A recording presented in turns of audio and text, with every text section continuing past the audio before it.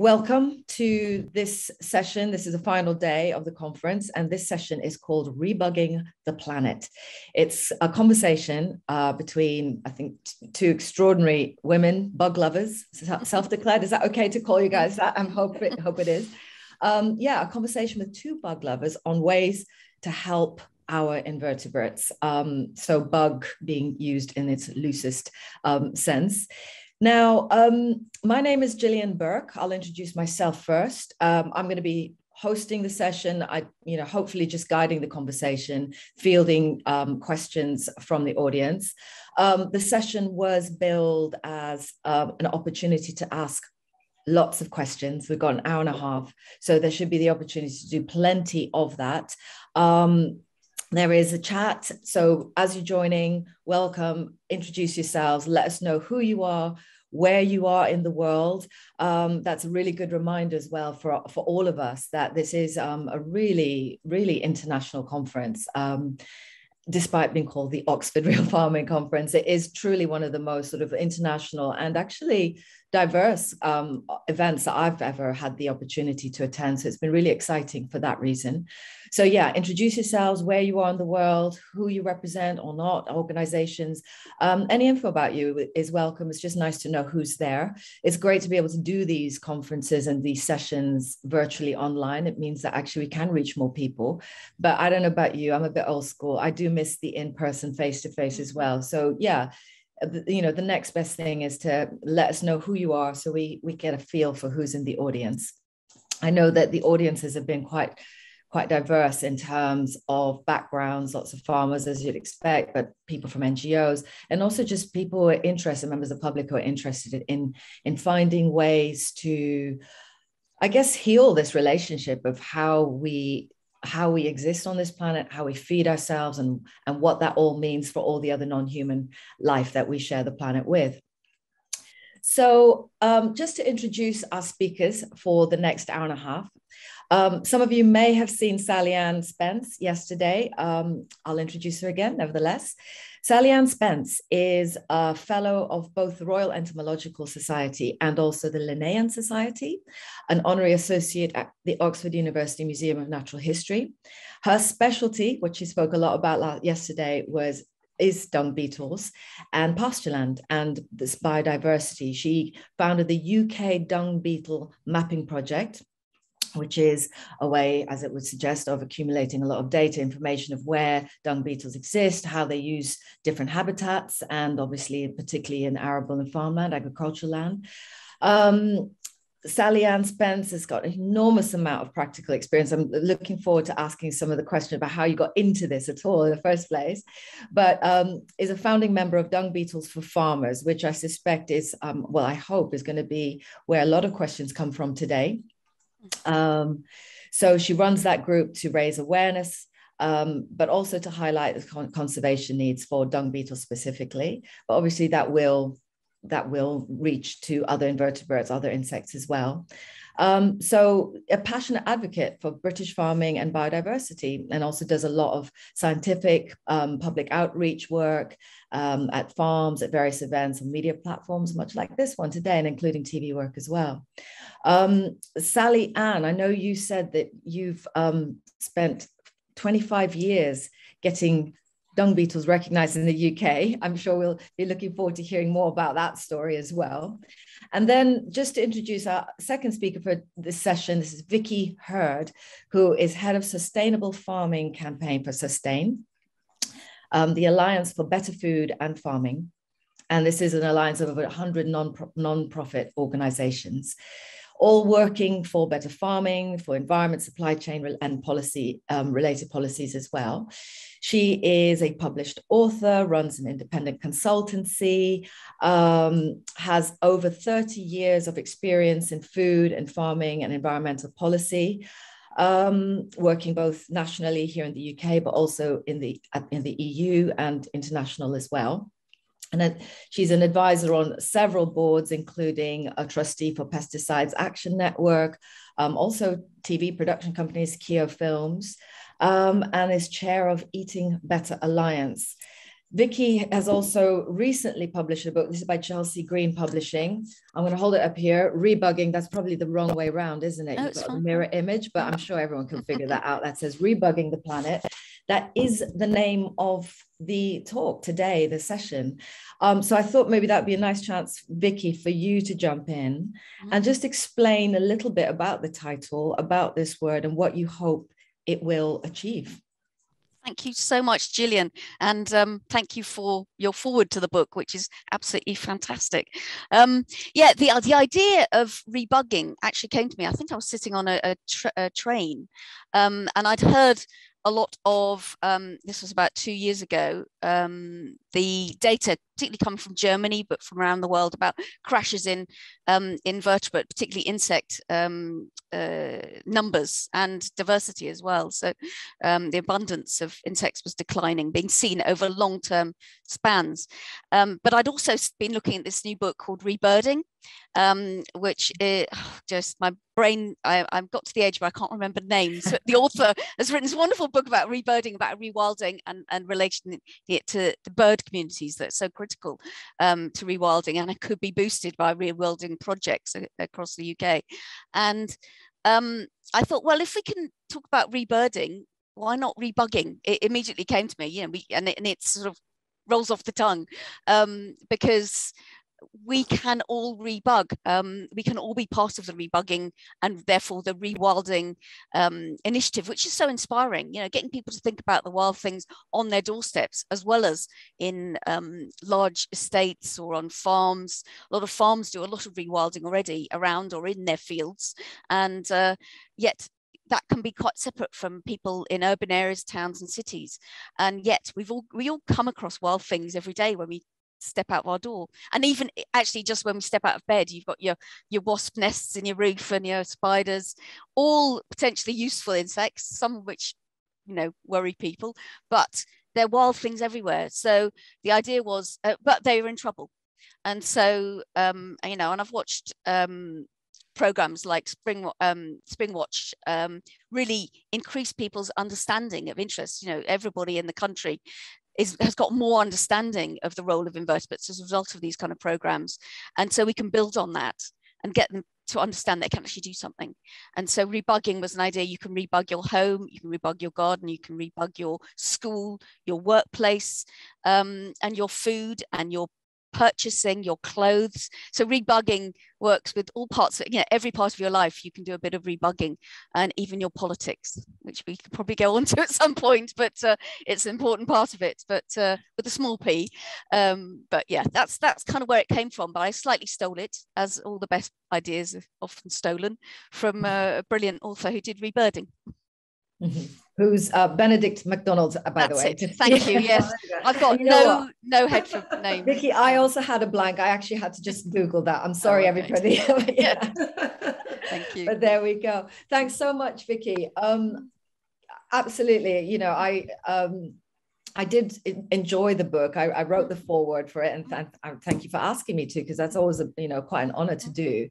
And I think for me, what was really interesting about the book was the just how far reaching it was, you know, everything from activities, things you can do with your kids, to policy, you know, lobbying at MP, grassroots campaigning, and also even, you know, taking on the big multinationals as well, which I know there may be opportunities to talk about all of that in the next hour and a half. But if I'm honest, like, one of the things that I'm self-proclaimed, you know, I love what I call the spineless wonders of the world, the invertebrates, the creatures that I think are sort of, especially as someone who works in TV and presenting on these subjects, I like the challenge of trying to get people engaged with the creatures that I guess people would love to hate, or the creepy crawlies of the world.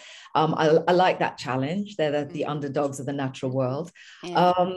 My connection with, I guess, the invertebrate world really was just from growing up in Kenya in the sort of late 70s and 80s, when there was no devices, no daytime telly. We were talking about that earlier. And playing was outdoors, and even indoors. I mean, it was very difficult not to notice that, you know, these creatures all share the planet with us. So that was my engagement with it. And I think almost because of that, I tend not to think of insects and all the associated invertebrates as kind of, well, why do we need them? How can they help us? I'm like, well, they just need to be there. Yeah. And I suspect, I don't know, correct me if I'm wrong, that maybe that sort of underpins a lot of the ability to, especially for you, Sally-Ann, I know you said 25 years of trying to, raise the flag for dung beetles. What got you into this subject area? Well, I think I had one of the last feral childhoods, really, where I went out the back door and I disappeared for the day. And my parents, I'm sure they had some level of concern, but it wasn't quite the same. I grew up on a farm in Suffolk, quite sort of away from everybody else, and I just went off and played all day, up in the woods, in the ditches, even on the muck heap. Anywhere I could get to, I would explore. And I was a child, and children are very much into their bugs. And I never grew out of it. I have the same excitement now. If I go into a field and get down on my knees and have a look in the undergrowth and the grass and everything, and I find even something, just a pill millipede, I'm absolutely delighted. I'm thrilled. I'll pick it up and I want to see it roll up, and I want to share that excitement, really. So it is that sort of, that base sort of thing. And then, I've noticed a decline in insects. That's without even sort of studying it. There is, from what I experienced as a child to what I experience now, as a decline on not only the insects, but everything that feeds on them as well. And that's what got me into the data collecting, really, was that baseline data, because you don't know what you're losing till you know what you've got. And with dung beetles in particular, they live in dung. They're not pretty like the butterflies, and they didn't have the collectors and things a lot of the other groups did, mainly because they live in dung and they're just not noticed. Dung is there one minute and it's gone the next, and that's what happens. So growing up on a farm, that interest in insects, and I had this sort of natural sort of interest in insects that are a part of a healthy farming system. So dung beetles fell in. And then the minute you start looking at dung beetles, it's hard not to fall in love with them, quite frankly. They are just gorgeous insects. So that's me in a nutshell, really. Just that captivated me. I am hugely interested in all insects right across the board. But working with insects within the farming community has been a bit of a cooling, because I'm within that community as well. So I can do a little bit more on the practical front. I can actually make small changes that become big changes that are actually saving species from local extinction and things like that. So it's because, I have that connection. I'm sat here now in my house, which I've converted into a laboratory. So I've got farmers coming on a farm and talking with me, and but no, for me, the interest is just simply from that childhood fascination. And I just didn't stop. In fact, it grew. And that's really the background to me on that. Well, thank you. I'm just looking, through the chat at the moment. There's some lovely comments, particularly lots of comments about rotting wood. I'm sure we can get into that as well. But people mentioning sort of Sally-Ann, how you've managed to get people interested in dung beetles and helping to identify them. So I know we will get into more of that. I just wanted to, again, just encourage people. There is a Q&A function to post any questions directly for Vicki and Sally-Ann, which we will pick up and, try and answer as many as possible. Vicki, I just wanted to ask you, in terms of writing the book, I mentioned that it covers a lot of ground, and you start to see that there's so many, what I call sort of access points, touch points for people to get involved with rebugging the planet, or in other words, sort of just feeling that sense of wonderment, but also the idea of, well, how do we encourage practices, lifestyles, habits, whatever, to bring, boost these numbers back, both individual and biodiversity numbers, but also, is it a challenge? Because most people don't really see having insects and vertebrates in their vicinity as something that is welcome. They're often thought of as pests. What's the challenge been for you? I think, that was the interesting thing. Just an anecdote, a lot of people have said, as I've done talks since the book came out, in relation to what Sally was saying, you used to be able to, when you drove through the countryside or drove anywhere, you'd get a splattering of insects on your windscreen and on your lights, and you'd have to clear it off at the end. And in the UK, we don't really get that now. Most places you don't get that, and quite a few people of a certain age have mentioned that to me. And the subtitle, my original subtitle for the book was it was Rebugging the Planet, or How to Get the Insects Back on Your Windscreen.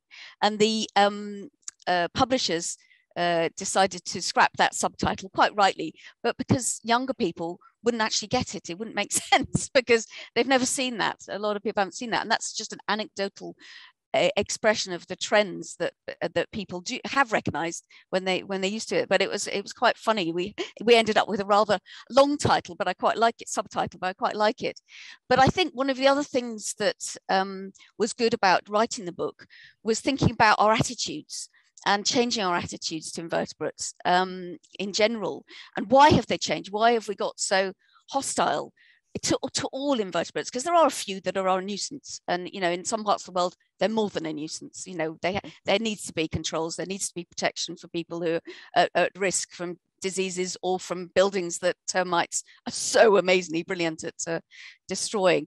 But that's a tiny percentage, and particularly in the UK, there's a very few that cause any harm. And we need to have a rebugging of our attitudes. So there is a chapter in the book about rebugging our attitudes and thinking about how you can do that. And one of the ways I talk about is often with the children that you might have or you're caring for, thinking about having a different response when you see insects or worms. My son came in when he was, I think, very, very little toddler with a handful of dirty worms.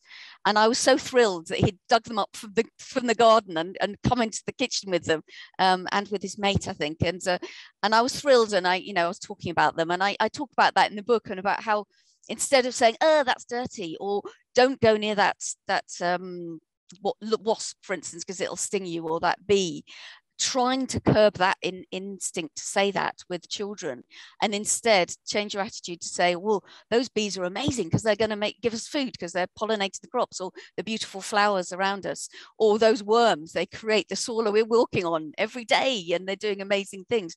So it's about rebugging the attitude of everybody, but particularly focusing on the coming generations, which are going to have big challenges. We've got climate change and nature emergencies that are with us now. Many parts of the world, they're really with us. People are dying as a result of these things. So we have to protect the natural life systems on which we depend.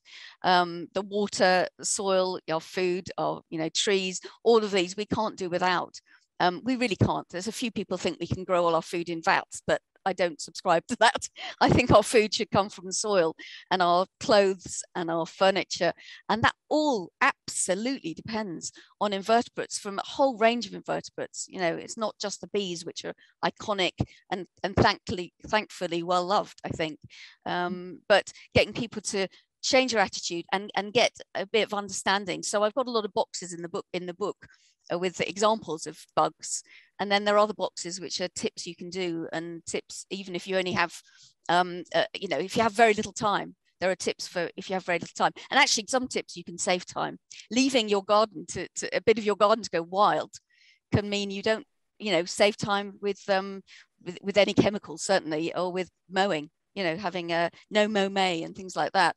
That's all. And then if you want to get a bit more involved, there's tips about getting a bit more time commitment, and then there's big ones. So it's something that everybody can do to help the invertebrates in their lives and around their homes and in their parks and in their food and the farming that they interact with, because everybody eats. So yeah, it's changed. I think rebugging your attitudes, it's funny how much that chapter has come up most in the talks and podcasts I've done.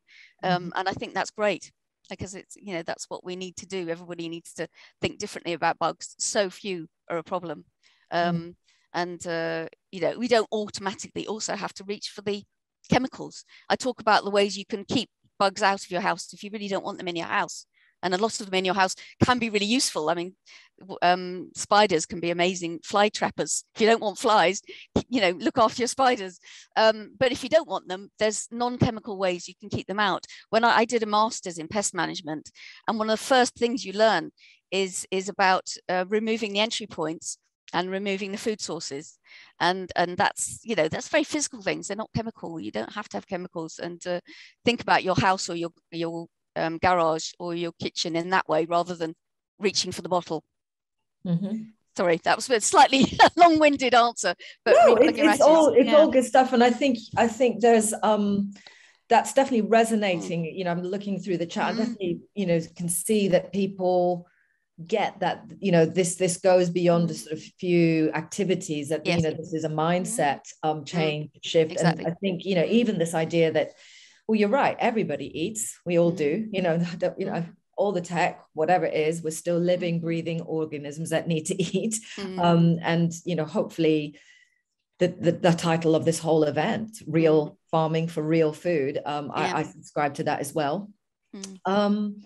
I mean, I would say that my experience, particularly in Kenya, what you were describing, where you just learn to live alongside, you know, things that aren't necessarily welcome in the home. So ants, you know, you just drop a few grains of sugar and there will be ants on that before you can blink. So you learn to sort of make sure you don't leave food out, you don't leave spillages for any length of time, because you know it will take minutes for that to be found. And then you've got, you know, a trail of ants coming in through, you know, a window or whatever, a gap in the door. I mean, the other thing that I sort of really think about a lot now is one of the things I learned when I was little was that being in nature, just using that inverted commas there, is not always, it doesn't have to be a comfortable experience. And I learned that, yes, being out and about and playing outdoors is fun, but I ended up with thorns in my, you know, shins and feet a lot. I got bitten by a lot of ants, but it kind of came with the territory. It was also fun. It was also, you know, where I played. So I think that's one of the things that a mindset, you know, the idea that it doesn't all have to be in service to us. It doesn't all have to feel, you know, comfortable and good, that you kind of take the rough with the smooth, as it were. I mean, just to get a bit more practical, because I know we've got people whose lives depend on livelihoods, I should say, all our lives depend on being able to farm, but livelihoods depend on this stuff. And Sally-Ann, I just wanted to ask you, I mean, you know, clearly dung beetles are getting a lot of attention and a lot of focus. Why do you think, well, dung beetles in particular, and how can they help farmers? So dung beetles are a keystone species. And if you haven't got dung beetles in your pasture, you really have got a major problem. And the best way to illustrate how big a problem you've got is if we look at a case in Australia, where in Australia, Tasmania, New Zealand, you know, we suddenly brought in all these sheep and all these cattle, because you had all this wonderful grassland, brought in all these animals to do some really serious livestock farming.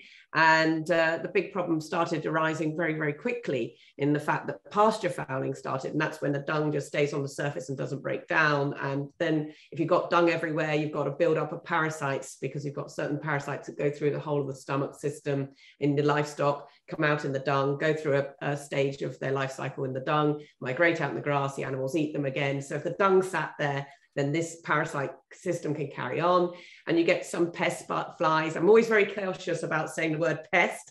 Flies that aren't, you know, these particular flies may cause a problem that is economically detrimental to the livestock and the humans. So they have a place in the ecosystem, but these flies were causing problems both for health of people and animals, mainly for the animals. And they realized that the dung wasn't being broken down, and yet there were dung beetles all over these countries. They've got dung beetles everywhere. So what was happening? And it turns out that the dung beetles that are native to that southern hemisphere area, these dung beetles are specialists in animals that are native to the area as well. So they're feeding on dung from marsupials, and the dung from the ovines and the bovines, the cattle and the sheep, just wasn't suitable for them. You know, these are small insects, and so slightly changes can have a big things. And the way those animals graze, the way it goes through their guts, the way it comes out is different food source, a different habitat. So they weren't going in it, and they weren't using it, they weren't breaking it down. And so you had all this problem. And they actually, Australia, they worked with the universities and the government, and they went out and they sourced other dung beetles from around the world, Mexico, Africa, places like that could deal with the temperature, deal with the soils, deal with that particular type of dung, everything, and brought them into Australia and got the whole system going again. And if they hadn't have done that, then the question of the future of the cattle and the sheep industry outside would be questionable. I mean, is that serious? So, you know, that's how important they are. And I see it in islands in particular, because insects have flight distances that they can disperse in. And islands are really exciting places to see systems collapse. That sounds an awful thing to say, but it's isolated. And if you take certain things out of that ecosystem, it can easily collapse. And dung beetles are really important because their interaction with the biodiversity above and below ground makes them so special. So if you're looking at pasture land, you want healthy animals. So you want these dung beetles here because they're helping break up parasite cycles. They carry little mites with them that also go in and look out to eat fly eggs and fly maggots and things like that as well. So they're hitting parasites on two levels. They're breaking down that dung. They're allowing those animals to have as maximized grazing available to them. So that's all good for animal welfare and for their food and everything else as well. They're also, you know, they're taking all this nutrients from the dung into the soil. That's dispersing it to the plant root uptake for nutrients. It's also dispersing it to the soil invertebrates. So earthworms and Calamboda, the springtails, all these different things are coming in. So lots of different things are coming in to eat the dung because of the dung beetle's activity. And that is increasing your soil health. So it's increasing your pasture land. It's increasing the animals are able to put on more weight and lots of other things going on, health and everything else. So really, really important. And then alongside that, they are producing a food source for all the other things that are in the ecosystem around the field. So, you know, they are a keystone species. And without them, the systems can come to a bit of a grinding halt. And that's the seriousness. You know, if we took dung beetles out of this country, we would have a real serious problem with our livestock, not just our livestock industry, but actually you'd have it beyond that. You'd have it with your wild animals as well. You know, dung needs to break down. Dung does break down without invertebrates, without dung beetles, but it's a much, much slower process because you're relying on the weather and you're relying on the fungi and things like that. And it's just a much, much slower process. So, you know, they're a part of a whole ecosystem, an ecosystem within the dung pat, an ecosystem below the dung pat, and the wider ecosystem. That's the thing, you know, it's focusing in on the little things and then realizing that actually there's this huge environment that they actually support.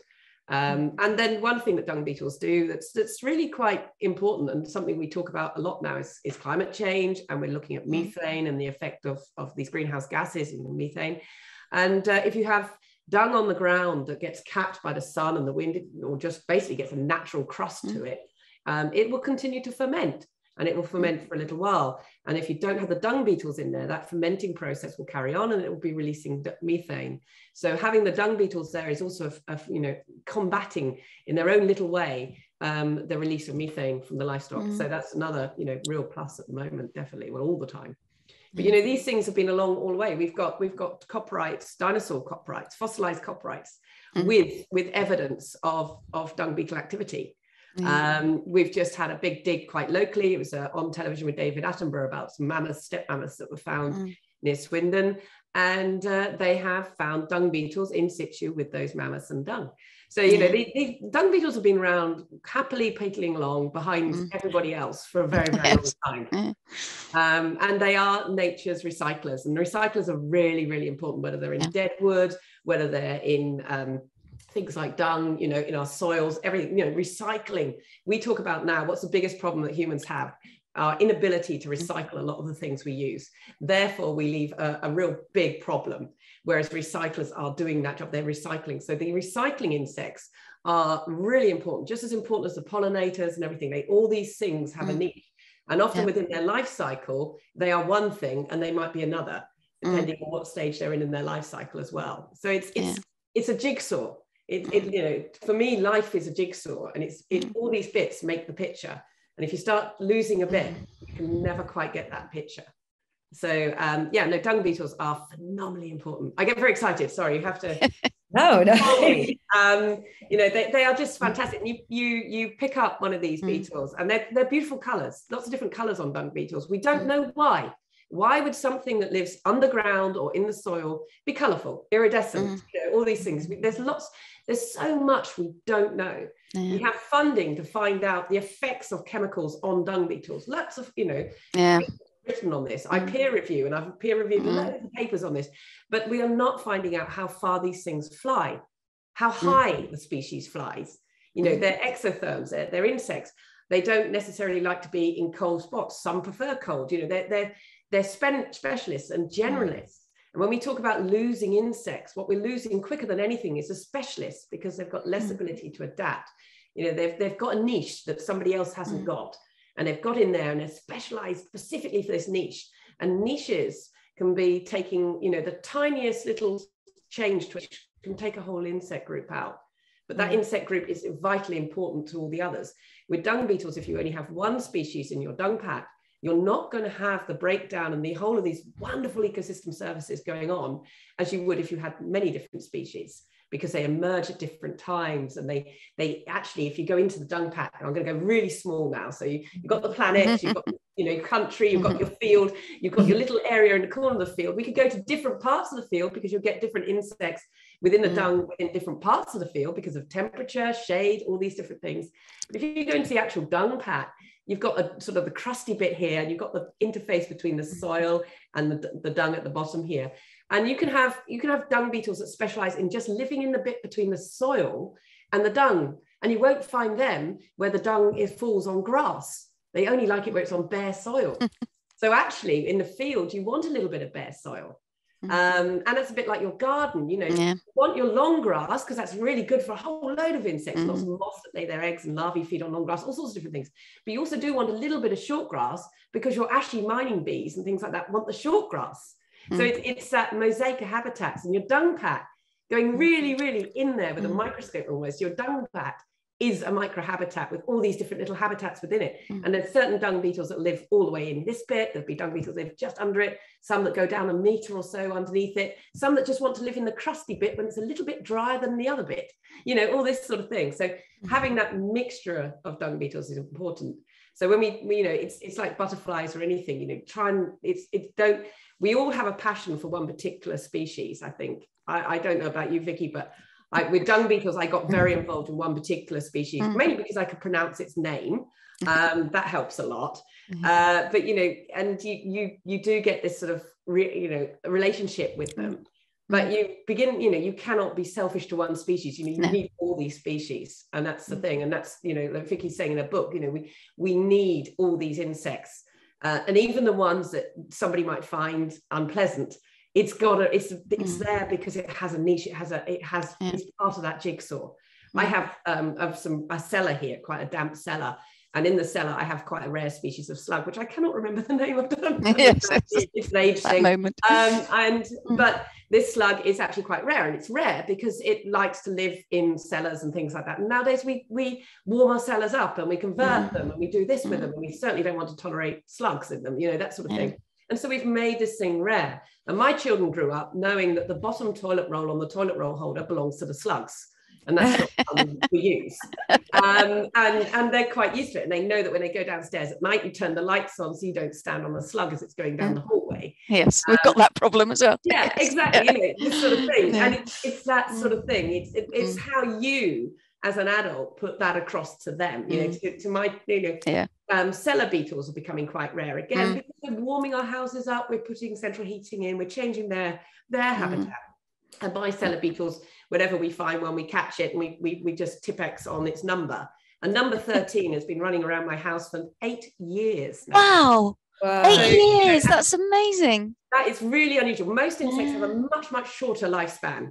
But these things are obviously able to live a bit longer. This is the oldest one. I haven't seen it this year, I must say, and I don't know if number 13's number's up.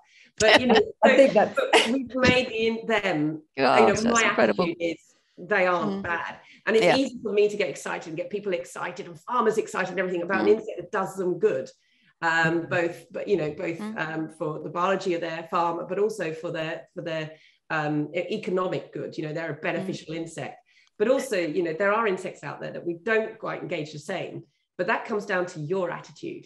And you know, I find them all awesome, and my attitude is they're awesome. They're just fabulous. You know, these amazing creatures.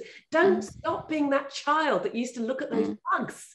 You stop. I think we've got like a lovely little window into the world and the home of an entomologist. Yes. It's crazy. Sally-Ann, my son fantastic. shows cattle, and my large caterpillar's got out and ate all his rosettes. So you know, I get stood up quite a lot. Yeah, too. well, I mean, I never get rid of any of the spiders that I find. You know, if I've got to clean round them, I will. But yes, some people find it weird, but I get that. Definitely get that. I mean, thanks, Sally-Ann. Vicki, I just wanted to kind of, just to be a bit specific. I know we've covered a huge amount there with the world of this keystone species. I love the fact that, in some ways, what may have started with, I guess, wolves in Yellowstone and kind of that light bulb moment for a lot of people, which is this cascade effect. You bring one species in and look at this cascade effect right down and up and down the food chain. And it feels like, we're sort of moving through different species from wolves to beavers. And now we're looking at dung beetles in the same way, which I think is fantastic. I just wanted to ask you, Vicki, in terms of, and I'm going to try and incorporate a question I've seen pop up from Joe Hope. It sounds like he's asked this question a few times and had not gotten into it. So I'm going to merge some questions and try and get your question in there as well, Joe. It was really specifically like, what should farmers be doing differently to ensure dung beetles can thrive? But specifically with what Joe is asking, which is a very specific and interesting issue he's got.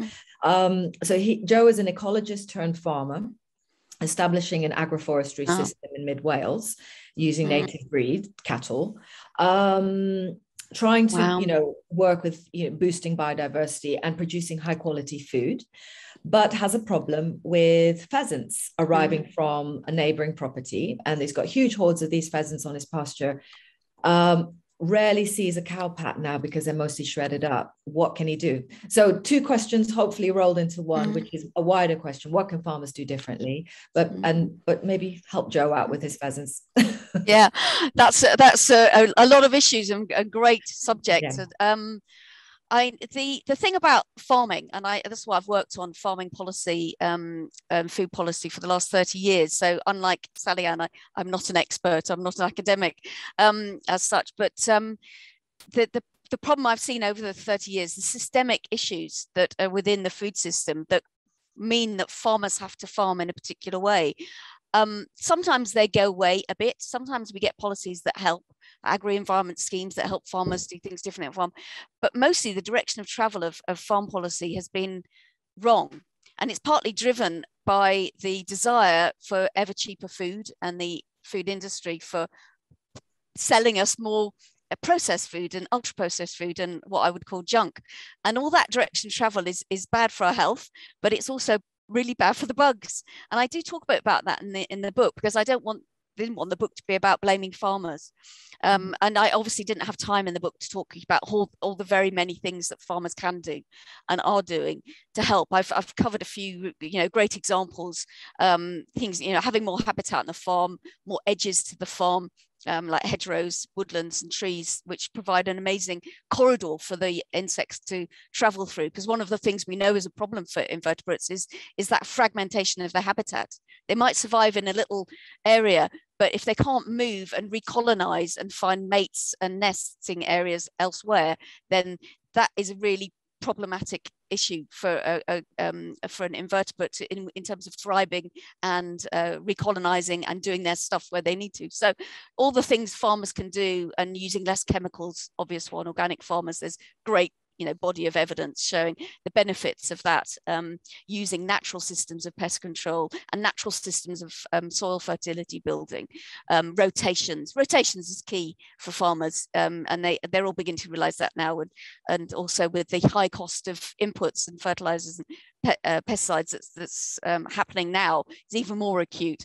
So all those things that farmers can do, but they really need a supportive marketplace and supply chains. And that is critical. That's something that we can all be part of as eaters. I don't say consumers, because sometimes consumers makes it into something which we have to be marketed at. And I think we're all eaters. We can eat good food, fresh food and processing, whereas consumers is a different identity. So we can all play a part, and there's loads of tips in the book about that, what you buy, what you cook, who you buy from, all that kind of stuff. But in terms of the pheasants, I don't talk about that so much in the book in terms of game and the gaming industry. But personally, and this is my personal view, I think it's absolutely incredible that we're allowed to bring in loads of chicks, millions, tens of millions of chicks into this country, or rear them here. But we import loads of chicks to rear and then release for shooting. And I don't want us to get into a big debate about shooting here, which I know is a whole other subject. But I personally would say that's not sustainable. It's not sustainable for the bug populations, as your Joe has found on the farm, that they can really decimate bug populations, and there is evidence around that. There's possibly a role for some game activity in some areas, but the volume is so high, and you're introducing species into habitats which just, it just balances the whole habitat, as Joe's seen. I mean, one of the solutions, I guess, would be having fences and things like that, which I talk about in the book as being a bad thing. Fences and borders, all these, I talk about migration and the idea of calling people cockroaches when they're migrating into the UK. All that's horrific, and horrific use of invertebrates as a bad thing. So sorry, I'm going slightly off topic here, but borders and fences are not great for invertebrates. But if you've got a problem with this issue of the pheasants and grouse shooting, I think the bigger issue is in an action is to try and get it reduced in amounts and size, and talk to your neighbours, talk to them about it. But it's a big budget industry. There's big money made on shoots and shooting, and so it's a whole other topic. But I don't really have great answers. Maybe Sally-Ann, as you're working so closely in the industry, you might have more. But I think, we've got to talk about what we're introducing into the environment, into the wild environment, and that includes game birds and game chicks. Mm-hmm. Well, yeah. So Joe, that sounds like you've got a bigger systemic problem on you, other than just a neighbor with lots of pheasants. Yes. Sally-Ann, do you have any advice on that? Well, I can say that the fact that they're going out into the field and decimating the cowpats is actually reflects on Joe's habitat, that he's got the food there for these pheasants to go and do that. They're only doing it because they're finding food, and yes, that's not helping the whole of the dung going through that particular dung beetle system. But if they're spreading the dung pats out and it's rainy, then that will push the nutrients in. Not quite the same, but it will do something. But perhaps I don't know what relationships are like between Joe and his neighbour. But if they are workable, then perhaps suggesting to the neighbour that they put pheasant feeders on their side of the border and fill them up. The birds will have a different target zone to go to than forage out in his fields. That might be one way forward. It's a difficult one. That would have to be a communication thing. But on the bright side, the pheasants are there because Joe has got the beetles. Great habitat. Well, so Joe, you're doing something right. And for anyone who's not watching this from the UK, I just want to commend Sally-Ann and Vicki for skirting around it, what is a political hot potato. Yes, and you've done really well. So we're going to move on. So I was just looking through some of the other questions. An interesting one here. I apologize because I've lost track of who actually posed the question, but it was about sort of being counterintuitive and keeping your pest populations going in order to keep your predator populations going. Yes. Not what you would expect. I don't know who wants to take that. Well, I could start, but I'm sure Sally has got good examples of that. But yeah, I mean, if you rely on lacewings and ladybirds to keep your aphid populations down in your garden, but you're using that as opposed to chemical controls for aphids, which is brilliant, and you've got habitats for them, then you do still need to have aphids around for the ladybirds and other bugs to feed on. So it's a natural system that's in a cycle and a boom and bust, but you've got to put up with a bit of the pests to allow the invertebrates to continue their life cycle, complex life cycles that they rely on. So I think it's absolutely right. You do need to put up with some level of pests, and one of the things about in terms of a larger farming system is having that monitoring and assessment system ongoing on your farm. So not just, you don't actually just spray or put the seeds in that have got the coating of pesticides. You're constantly assessing the level of pest load on the farm or disease load on the farm, and applying controls as needed rather than doing them prophylactically. So on both situations, you will need to have a certain level of pests to allow the pathogen, to allow the predators to feed and to continue their life cycle. So, you know, you need to put in the habitats for them, the hedgerows or the beetle banks or the scrubs or the wildflower patches, to allow them to have somewhere to live, lay their eggs, and etc. But you also need to have the food source for them. Yeah, actually, that's just made me think about how that mindset, conversation we were having at the top, because Sally-Ann, I noticed that you kind of trying to remove the word pest from the conversation. I slipped straight back into me too. Yes, me too. into type. But actually listening to your answer though, Vicki, what I was thinking was, well, if we don't call them pests and we don't call them predators and see something different, Sally-Ann, what would that be?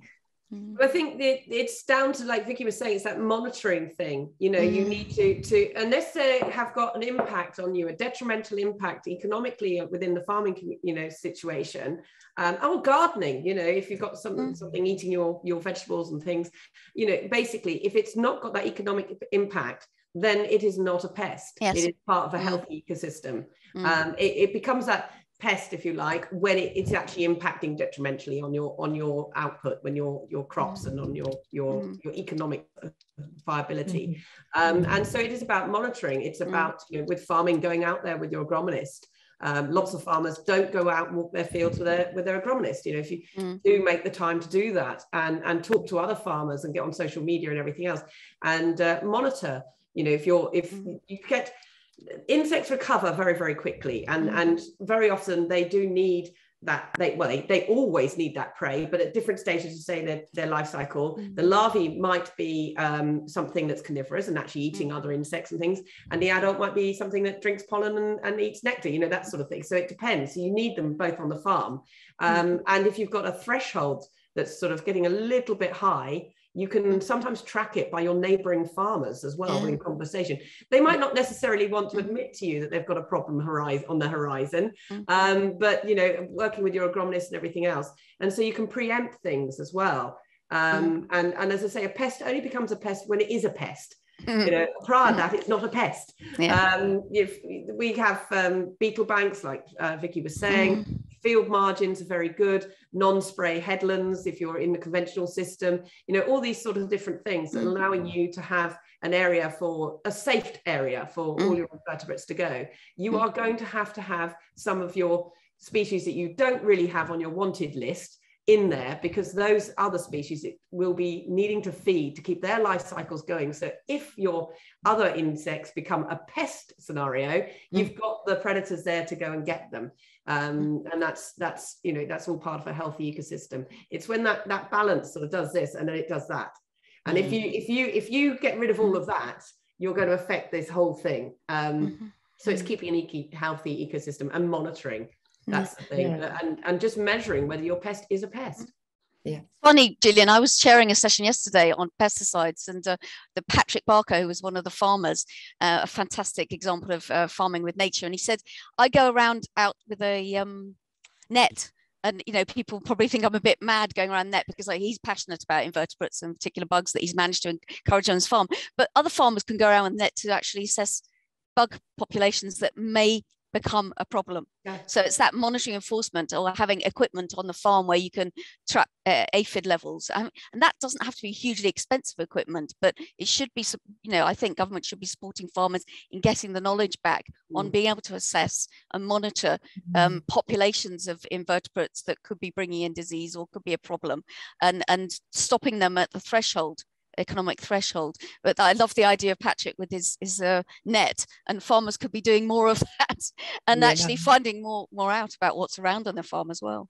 I think that's very important, because I get people say to me, well, you know, you're excited about a bug, but really, you know, you tell me tell me to maintain these margins and things for these insects that are going to go out there and they're going to make a difference on my farm, because they're going to kill some of my, you know, these other species. And and that I should be doing more to encourage these beneficial insects. But at the end of the day, you're talking about something that's this tiny. Is it really going to have that big an effect on me? And I always turn around and say, well, you're growing oilseed rape, or you're trying to grow oilseed rape, but you've got a major problem with a tiny bug called a flea beetle, and it's just tiny, you know? And so it's getting them, you know, it's that sort of thing. It's you know, so things like parasitic wasps are awesome creatures in your arsenal of fighters on the farm. You know, these insects are brilliant. Amazing.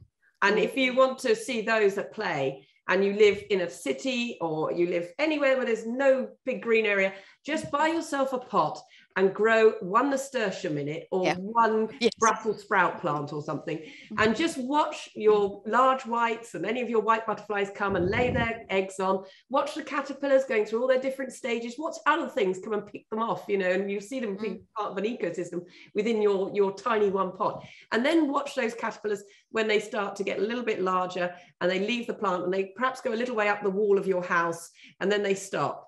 And then you'll watch them just sit there for a little while, a bit longer. You think, well, it hasn't turned into a pupa. It's not going through a chrysalis. You know, it's still there, this caterpillar. And then all of a sudden you'll start seeing these little white sort of little cocoons being pushed out through its skin. And all these little wasps come out, and that's really cool. You know, absolutely. And that's what a parasitic wasp does. They get in there and they attack from the inside out. And from that one caterpillar, you've got a whole host of them going off to do the same again. You know, these tiny, tiny, wee things are so important. So we've talked about, you know, the kind of insect interactions, predator prey, you know, pest predator, whatever the terminology we want to use.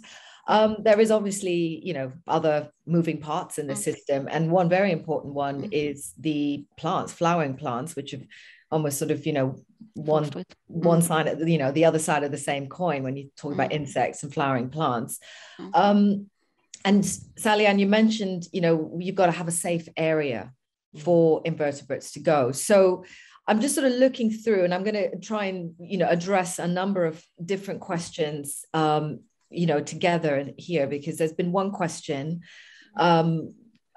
asking about how small scale growers should they be dedicating a proportion of their land for wildflowers, you know, cover crops to encourage insects and invertebrates, but also more specifically a question from Jane Arnold asking about any tips for re-establishing flowering plants in very established hedgerows. So again, this is quite a UK sort of picture, but hedgerows where cow parsley and nettles are really dominant.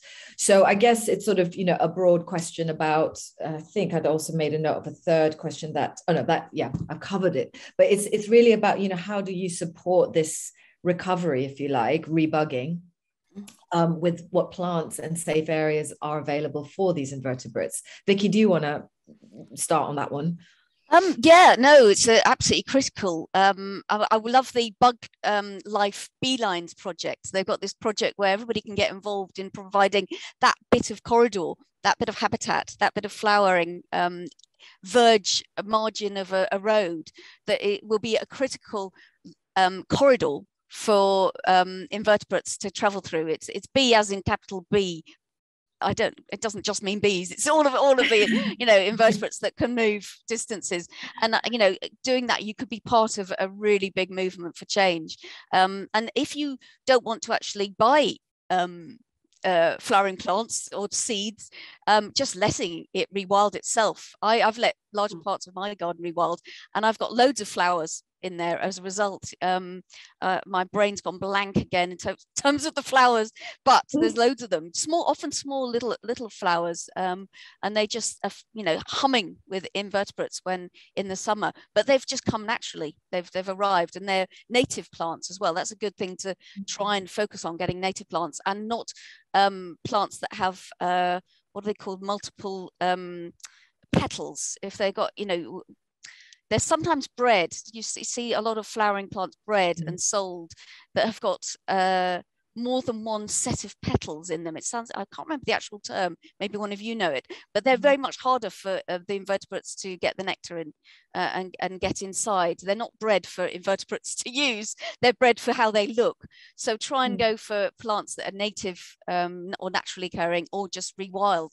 And if you can encourage your local council or local authorities to rewild grass verges and roundabouts, and in the parks, in part of the parks, obviously people use parks to walk in and things like that, but they can always rewild some of the park, and people like that. They can see what that means and what that does in terms of the noise and buzz, and it's good for the birds and other invertebrates people like to hear and see. So get involved with your council or your local Friends of the Park group to create those corridors and habitats and refuges. And it's amazing, as Sally-Ann says, they can bounce back. They can arrive without you knowing where the hell they came from, and they're amazing. You know, not just flowering. They come through the soil, through the grassy verges. They can crawl and they can come underneath us without us knowing. So anything you can do to have a more diverse and, dare I say it, messy environment in your garden or in your road or in your park or in your school grounds. Schools are great places, or in even, I talk about your workplace. You know, you can have that pot that Sally-Ann talked about. You can have a few pots in your workplace and make all the difference, just providing that stopping place for an invertebrate flying through. It needs to stop, it needs to feed, or it needs to rest and then carry on. It's amazing what difference that can make. So yeah, fantastic. And please, double flowered, somebody's put it in the chat, double flower varieties, and they're often difficult for invertebrates to get. If they've been overbred, they're difficult for the invertebrates to get the nectar from. Yeah. Thanks, Joe. Actually, yeah. So Vicki, that's interesting, because there was a question in the Q&A about someone with an urban garden in London, how can encourage, or I don't know, encourage more bugs in the garden. And I guess, you know, what you were talking about there, which is actually looking beyond your garden to parks and, you know, verges and all that stuff, that will presumably also help. It'll help you. Yeah. I've got a very messy garden, and I'm surrounded slightly. I mean, no disrespect to my neighbours, but I'm in London, tiny urban garden surrounded by decking and concrete. So I don't get as much as I would expect. I do get amazing things, and I've photographed them and talked to people about what you can get. I get amazing things, but I'd probably get more if more of my neighbours were doing a little bit more, you know, and providing those messy bits and flowering border and things like that. If I had more of those, I'd get more and they'd get more. You know, it's a multiplier effect if you're all providing that corridor and that breaking up those fragmented habitats. You know, you're actually providing the corridor between them is really crucial. Yeah. So, and obviously using as minimal chemicals as you can, preferably none, is another tool for the person asking the question. You know, if you've got a more diverse farm or more diverse garden, you're going to have less of a big problem with any particular pest.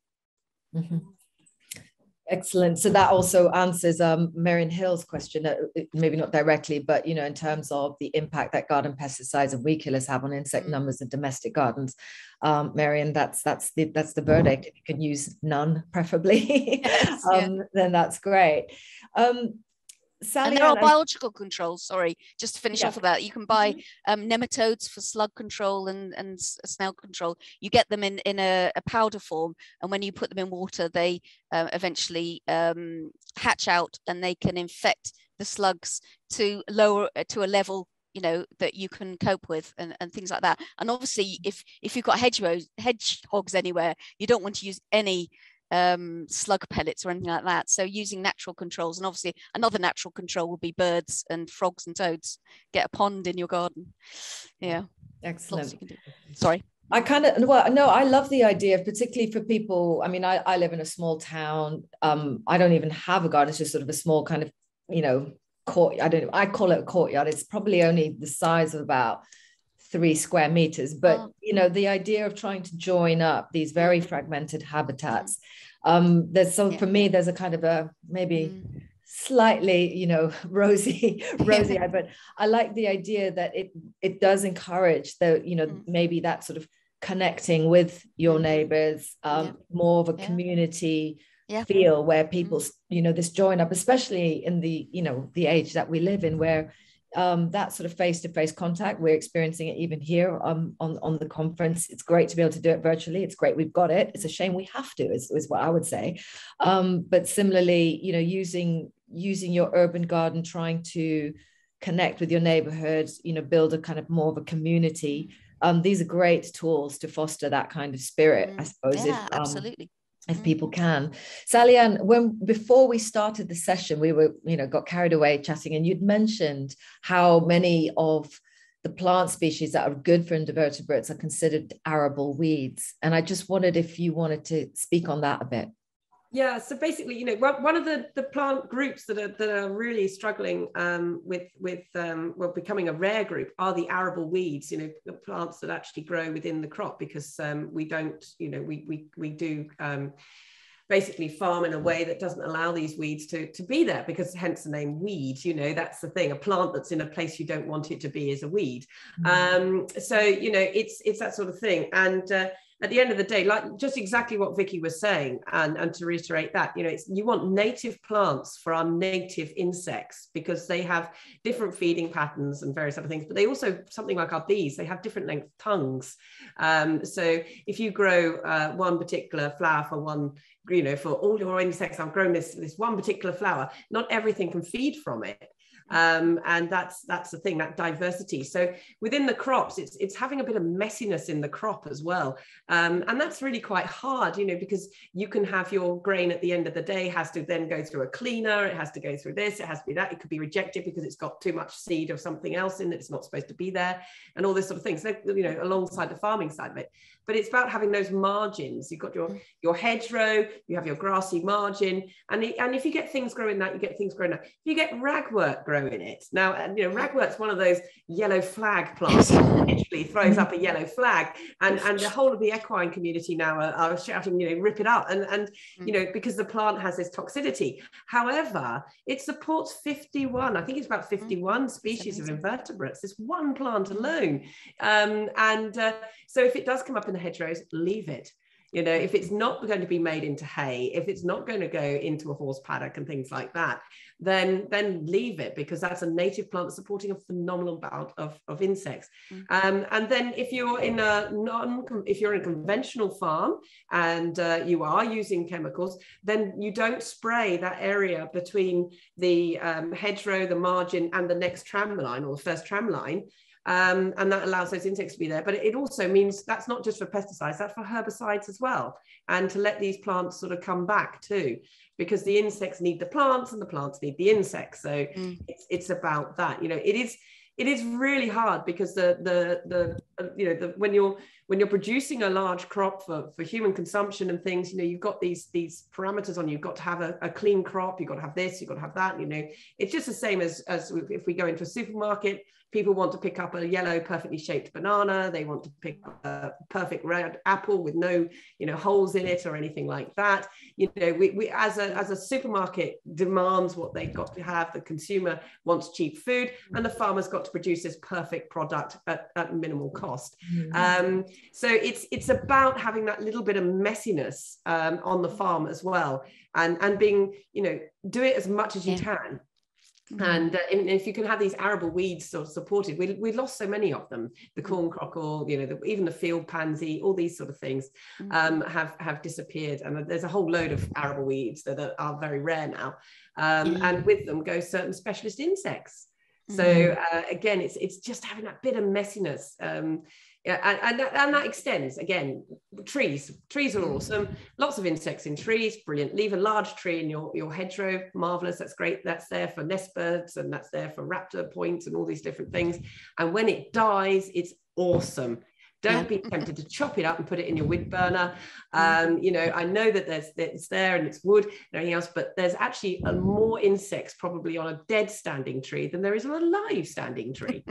So, something as simple as leaving things like that produces a habitat.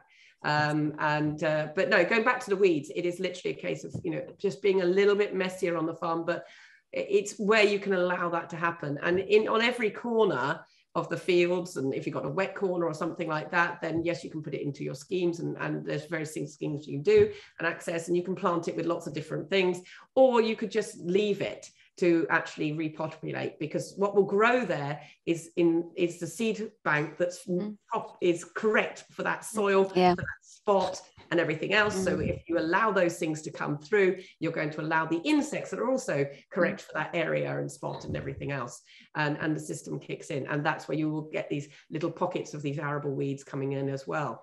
So it's that sort of thing. It's farming with nature. It's something that we've all got to do, no matter what our farming system is, whether we're a big industrial farm, whether we're a small holding, whether we're someone who's got an allotment. We all need to sort of grow our food with nature in mind. And weeds are very much like pest species. They're, you know, in insects, they are just a plant or an insect that's just in the wrong place at the wrong time in many respects. So, yeah, bit of messiness. Well, it's going to change tack a little bit now, because it's a huge amount of information. I know we're literally skimming the surface of a lot of things. There's no, you know, the time is just flying by. I guess for me, some of the questions I'm seeing coming up, I felt it was a case of, you know, at this stage, you know, that message of, you know, whether you've got a few pots on a balcony, or you've got an urban garden, an allotment, a small holding, you're a big farmer. Across the board, we got to be working with nature. It's, you know, we really don't have a choice, in my view. And it's the next step for that for me is, you know, well, how do we empower people to do that? Because well, the very first part of it is knowing what you're looking at. I mean, one of the things that it's taken me a long time to unpick what was going on in my head. I won't go too much into that detail, but what I mean by that is I grew up in Kenya and moved to the UK sort of in my teens. And in my teens, I didn't really have that sort of connection with nature. I spent most of my time listening to music, headphones on, doing what most teenagers do. And it was only really in my adult life that I sort of started doing biology, and then sort of, you know, got back into, you know, biology and wildlife and nature. But by that point, I think I'd lost the fluency around being able to identify, or at least understand what I was looking at. So I'll give you a good example, or the example that I sort of really helped me to understand what does it take to empower people to become good field people, so they know what they're looking at. And the difference for me was, when I'm in Kenya, I can stand back and look at any number of plants, and I can tell you what the leaves feel like, what they'll smell like if I crush them in between my hands, without ever going near that plant, because I've had so much experience around it just from playing and growing up around it in that environment. But I don't know what they're called, because I never learned the names of things. Whereas here, I know lots of names of things, but if you ask me about a hazel leaf, I have to pause just that little bit, like I'm reaching into a second language to conjure up an image of the outline of a hazel leaf. And that's usually from a field guide rather than a lived experience that I'm sort of, you know, drawing on. So I use that example a lot, because it's a real challenge of, you know, we talked about mindsets. We're now talking about how to empower people to actually go out and know what they're looking at. What tips do you have? I mean, there've been questions about how do we monitor bug numbers? How, you know, can we have help with ID? Vicki, what is your top tip in terms of becoming a better field person? Yeah, that's really good. And it's a wonderful image I've got of you knowing, you know, being so much outside and being so that you know all the bugs and the plants and everything. I've talked in the book a bit about spreading the word, because I think everybody probably on this session could be ambassadors for the bugs. It sounds like everybody wanted to, you know, amazing ambassadors. And so talking about it with people that you wouldn't normally talk about it, you know, with your family, maybe you are enthusing them about nature, but maybe in another setting, in church, or in another workplace, or when you go to a parish council meeting, or you know, for others when they're in school. And one of the things I've found really useful for that is actually using my smartphone, which has its environmental impacts, certainly, and we need to be careful about that. But the photographs that you can take with a smartphone now are so amazing, and you can take it from a distance, so you don't disturb the bug, because they move very quickly and it's hard to get. But then you can zoom in and you can see just how incredible it is. But also sharing that on Instagram or TikTok or all those, you know, different And I found that amazing over the last 2 years, just during lockdown, being able to share the photographs of what I found in my tiny garden. And I've put it all on a website. And when you actually see how incredible, yeah, there's a fantastic hoverfly, which I don't think I've seen before in my garden.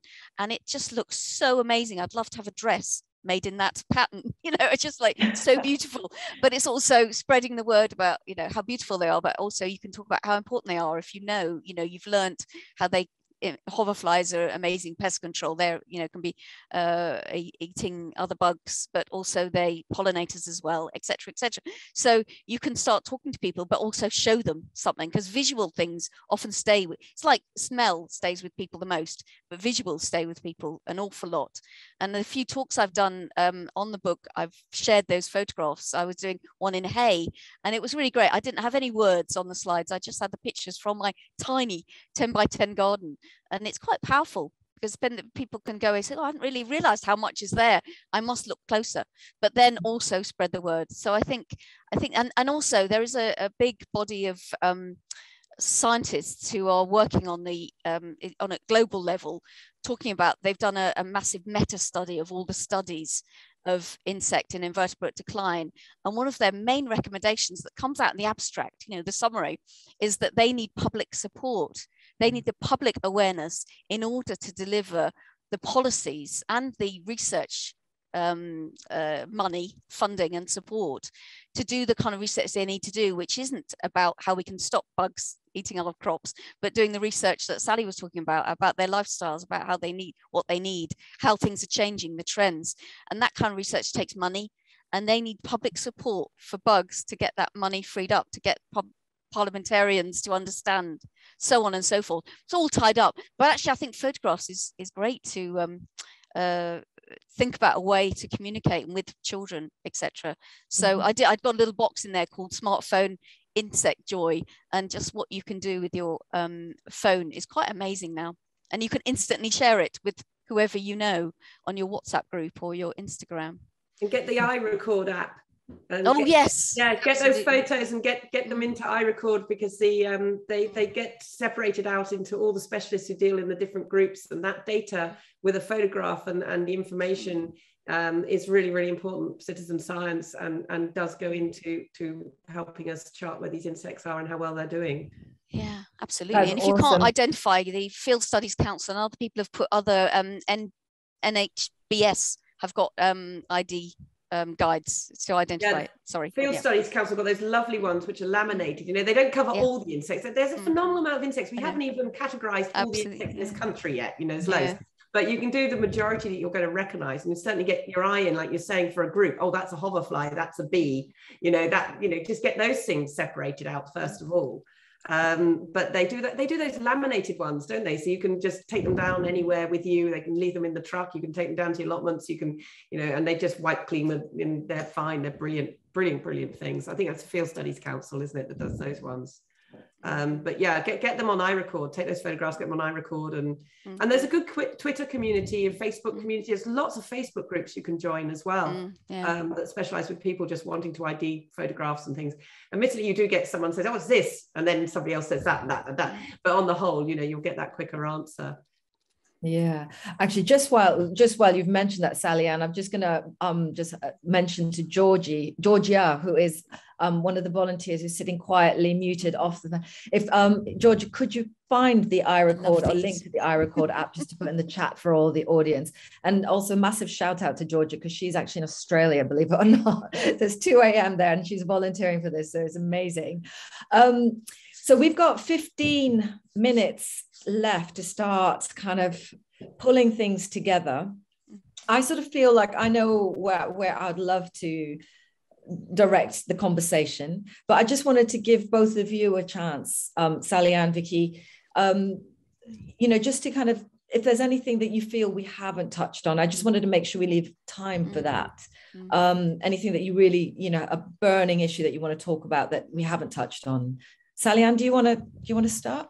Well, I think one of the things for me is from my own experience. So here I am restoring calcareous grassland on the farm here, and I've just taken on grassland from my neighbouring, which is actually National Trust land, and forming a corridor And it's all based around a dung beetle. And it's a very, very rare dung beetle in this area, and it's one of the specialists. It's very sensitive to lots of things, nitrogen, to improve pasture with artificial fertilizers.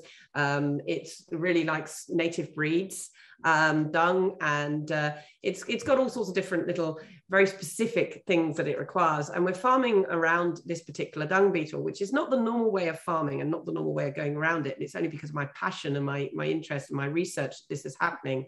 And the one thing that's come out of the whole thing is I've been running this project for so long that what I wanted to run alongside it was profitability. Because we don't often do that in our research. We say, oh, this is how you should manage something for the wildlife. And we just overlook whether that's actually viable to do in a way. I need to be able to pay my rent. I need to be able to pay my bills. I need to be able to pay all sorts of different things. And so that was one thing I was doing. And one thing I've found over the time is that it actually is quite hard to farm in a way that's perfect for these insects and still be a profitable farm in this respect, because it's very low income, because it's a very low stocking density, it's all sorts of different things. And so I'm using native breeds. And the one way that I can continue this work and keep going is having that market that is fair. So, I know we are in Veganuary at the moment, so it's probably not the best time to bring that up, but, buy locally, support people like that are doing the meat boxes and things like that, because they've normally got animals that just won't stand up financially viably in the mainstream marketplace. And these animals are native, and they're grazing in a way that's really supportive of an environment. And in that environment, you'll have all that biodiversity, and you'll have those insects there. Because if you farm sustainably and in a way that is very sort of conscious of the environment around you, you're already increasing insects tenfold, and you probably don't even realize. So, that's one thing that I wanted to get across was, support the systems that are doing this, because it is actually quite hard. There isn't that much support for systems like mine. And that's really sad, because that's, this is a large scale. I've got 400 acres here of Coccaris grassland. It's rarer than rainforest. It's a really, really special habitat. And it supports insects that are rare because the habitat is rare. And we've got chalk-hill blues and all sorts of wonderful things feeding on the plants that are coming back because of the system and the way it's run. But I need to have that end product market. And that's where we've all got to really think about how we buy food and how we support farms like that to get this system in. It is, yes, it is that public goods for public things, but it's supporting that system. So yeah, and generally, seasonal buy, locally buy, all the rest of it, you are more likely to be supporting a farming system in place that is doing far more for our environmental gain, really. And wherever you're doing that, you've definitely got insects. As soon as you're farming sustainably and sympathetically towards the environment, you will have insects going for it and exploiting that area, definitely. A fair market. Actually, I like that, because I often say, there's the be kind, sort of hashtag. Well, I like saying be fair, because it's, you can be kind and not be fair, but be fair. It's definitely there's that lots resonates. you can do. Exactly. Yeah. There's lots you can do. And Vicki will say something else, but from a farming point of view, that's very much it. If a farmer is doing this type of work, they're invariably doing it with animals that just aren't the real big commercial animals. They've got my sheep normally produce single lambs, this sort of thing. They're not having twins, triplets, quads, so your returns are much, much lower, and it's supporting a system that is sympathetic to the environment. 100%. Vicki, how about you? Is there anything that you feel, you'd like to kind of bring up just as we're starting to move towards the end of the session? Yeah. I mean, that's a fantastic example of why we should be eating less and better meat, and really supporting those kind of things, and having the market, supporting farmers in finding those marketplaces. But that takes time. A lot of farmers aren't marketeers, they're selling to commodities. So we need to get a transition and support, or supportive food traders. There's a Better Food Traders Network, which should be able to provide that better link between consumers or eaters and farmers like Sally, doing wonderful things. Years ago, I was on a panel called Eat the View, and it was run by the Countryside Commission, which is now Natural England, and it was a great idea. Somebody's mentioned a beef in the chat about Gower Meadow beef. That's, you're eating the view. you're supporting the view by buying from those producers. That's a great example, but it's too small and it's too niche at the moment and often too expensive. What we need is that available for everybody, but everybody eating less and better, and not going for the factory farm meat. But the thing that I did want to say, particularly, I guess, is that political side of things, because the power of the food industry to direct policies in the wrong direction has been I've witnessed for the last 30 years in my campaigning years. And they have a huge amount of power, a huge amount of lobby and money to lobby everywhere. I mean, the numbers of the amount that billions spent on lobbying, particularly in America, lobbying for lowering controls on chemicals, allowing chemicals that we know to be harmful to humans as well as nature and wildlife. You know, they incredible power. So the only thing that can counter that power is a democratic process, but also a movement of people. So, if people can join campaigns at a local level or national campaigns, there's a load of there's a long list at the end of my book of ones you can join and really support what they're doing, or start your own campaign locally with a local newspaper or a local radio to get a local park, to get more rewilding in the local park or less chemicals used on the local verges. And there's a lot of support out there. A lot of organizations can give you the tools to do the kind of campaigning, or you could just support them in what they're doing, because without that movement, without that people power, we won't be able to counter the power of the food industry. And I'm not saying everybody in the food industry is evil. That's rubbish. They're all great people doing their good things. But as a whole, the direction of travel has been so much in the wrong direction. It's like a huge mammoth, a huge tanker to change direction. And that tanker changing that direction will take a huge movement and a massive push on politicians to do the right thing. And in the UK, we have an opportunity now because we have new farm scheme paying public money for public goods, as Sally was saying. It's a long way off perfect at the moment, but it needs the pressure from people and farmers and farm workers to get it going in the right direction. So join with local organizations, wildlife trusts and others who are trying to make it work so that it does provide good income for farmers. And I think there also needs to be additional support for the infrastructure and supply chains and logistics. So that means investment by government or private investment or impact investors. If anybody on this is a millionaire and wants to be an impact investor, they could really support agroecological supply chains and like packing rooms or hubs and all these kind of things, because that will support the farmers that are doing things right for the bugs. And that's it's these complex systems that we've set going in the wrong direction. We need to change that tanker, turn that tank around to go in the right direction. It'll take a lot, but I think that involves people and people joining together, either within organizations or personally joining together to do things. So get political with a small p. I'm not talking about any party in particular, but get political and get active politically, so you can they feel the heat of your love for the bugs, if I can say it, so they can hear from you. You write letters, go to their surgeries, go to MP surgeries and all that kind of thing. It will make a difference, and it does make a difference. And that's what scientists, as I've said in a note, are calling for. They want that public support for what they want to do as well. So get political. That's great. Well, we've got just over 5 minutes, and I'm determined to land this baby at 12:30. You're doing a great job, Gillian. I think Georgie goes, bye, everybody. I mean, thank you so much to both of you for sharing that knowledge. I think what you were just finishing up there with Vicki is something that I've definitely started to feel quite strongly. I love the fact that we can connect, globally with, hundreds of people in a session like this, across the whole conference as well, the Real Farming Conference.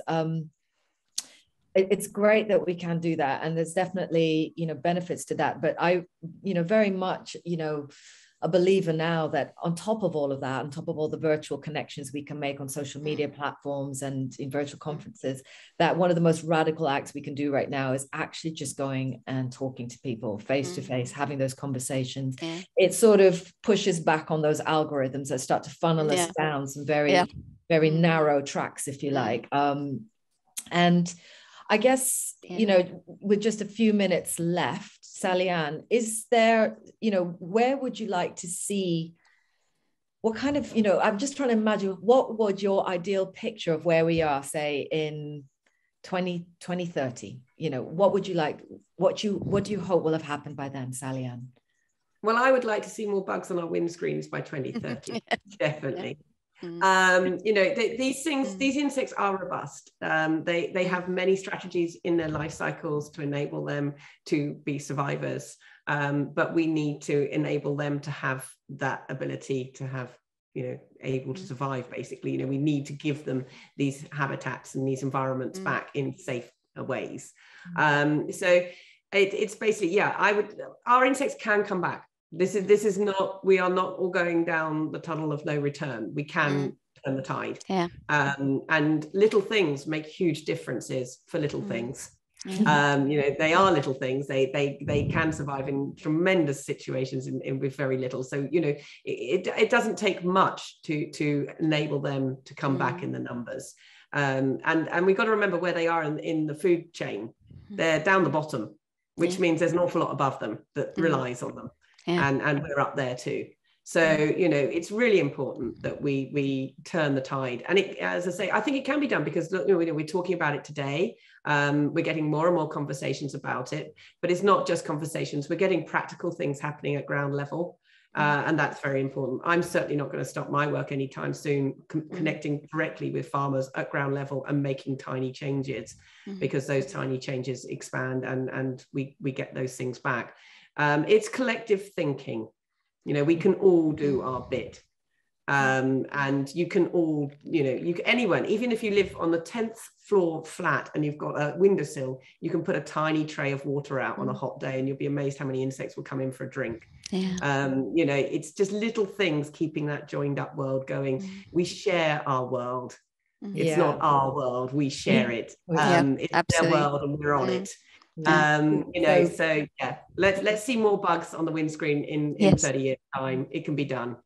So they bounce back and bounce back fast. Vicki, how about you? Brilliant. Yeah, in a way, I do have a chapter in the end of the book, which is imagining if we have rebugged everything, and there's more noise, there's more on the windscreen, there's more color, because we've got more flowers and more greenery around, and there's different foods and we're eating differently. And interesting, in the session I was talking at before this one was around fairness in the dairy supply chain, and a woman who's a fantastic advocate for dairy was talking about in 30 years time she can imagine farms will be more calf at foot, and it's really more animal welfare friendly systems, which have the fewer but better systems, fewer animals, better systems, and supporting much more wildlife in those systems. So having you know, that kind of change in the farming system would be wonderful in the next 30 years. So and also, I mean, somebody talked earlier and asked about small farms. Small farms are brilliant for bugs because they've got smaller fields, they've got more edges and more habitats and stuff like that. So I'd like to see more farms. So it sounds odd, you know, farms have just got bigger and bigger, and the hedgerows have gone as a result, things have been grubbed up, they've got bigger, more intensive, all we've exported overseas. So I'd like to see more farms here, more young people in farming and understanding the role of bugs in their farming system and really embracing integrated pest management and all that kind of thing, and being supported by us as eaters, eating their produce more directly or through better food traders. You know, I shouldn't really say it, but you know, a real squeeze on Tesco, you know, so it's just a tiny company would be amazing. Unlikely, but those kind of things, I think diversity for me is the key, and diversity in our retail, diversity in farming, diversity in our diets. And that would all be more color, more noise, more sound, more smells, and it would be wonderful. I am loving this vision of 2030. Let's make it happen. Thank you, everyone, for watching. Thank you for everyone who's joined. Thank you, Sally-Ann and Vicki, and of course, Georgia, our volunteer. Have a great rest of the conference, everyone, and goodbye.